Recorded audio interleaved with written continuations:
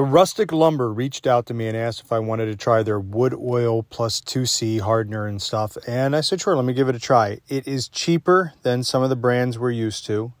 It is a 5-to-1 ratio mix. And it comes in this really big container, so you get a lot for the price. So application is really simple. You know, you just pour it on, mix it up, pour it on. And then I applied it with a white scrubby and just scrubbed it in. One of the things I really like about this is you can sand up to 300, 330 grit and get a good finish. It gives you a little bit more sheen than we're used to. It says 2 coats will do more. I only did 1, and I just wiped it off with a paper towel. You can see that it really has a nice look to that. Well, this was a very special piece, so I was really impressed with how nice the finish came out and how good it looks.